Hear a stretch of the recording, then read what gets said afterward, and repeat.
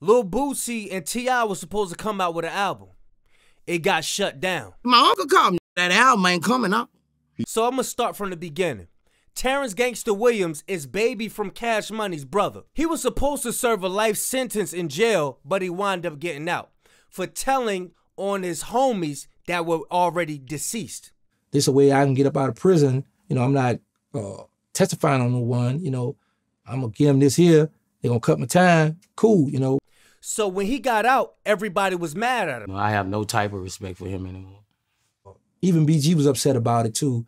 Because they was like, man, you know, you tell it on the dead. The interviewer asked Lil Bootsy what did he think about T.I coming forth saying that he was in the same situation as Terrence Gangsta Williams. But since our last interview, there's a podcast that came out with your man T.I.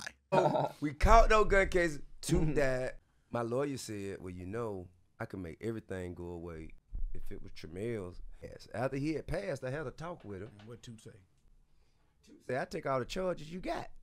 If you can walk away free and put it on me, goddamn right.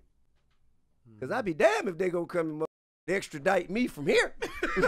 Hey, Boosie said what he said about Terrence. How does he feel about the situation with T.I?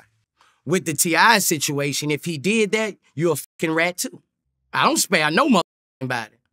What's your thoughts on telling on someone who's already deceased to cut your time shorter?